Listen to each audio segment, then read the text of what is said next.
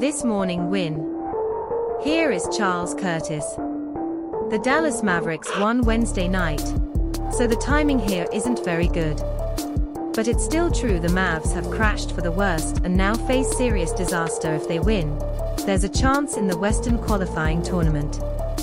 They'll miss playoffs and, thanks the Kristaps Porzingis trade, they may have to move their 2023 first-round game, which is top 10 protected New York Knicks. And it all came after the team gave their all to get Kyrie Irving and sacrificed depth for the quarterback, who will be a free agent out of this season. This combo didn't quite fit for Irving and Luka Doncic. And Doncic admitted that he misses Jalen Brunson, who was running away from Mavs for the Knicks in off-season. Final disaster for Irving. He's had a lousy and short tenure with the Celtics since he won in Cleveland. He's been at the center of a lot of Nets controversies, and now there's this. Laughing out loud. Can they make a trade that will help Doncic?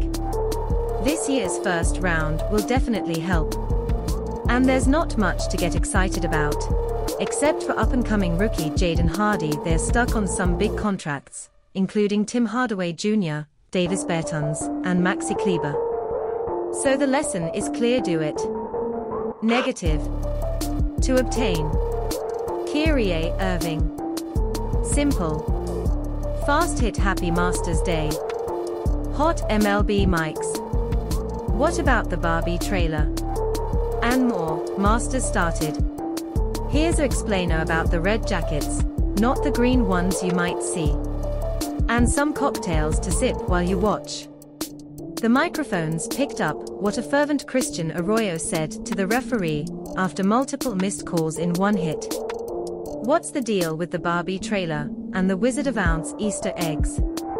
Garrett Mitchell led some hilarious tweets, taking into account the absence of his wife's HR.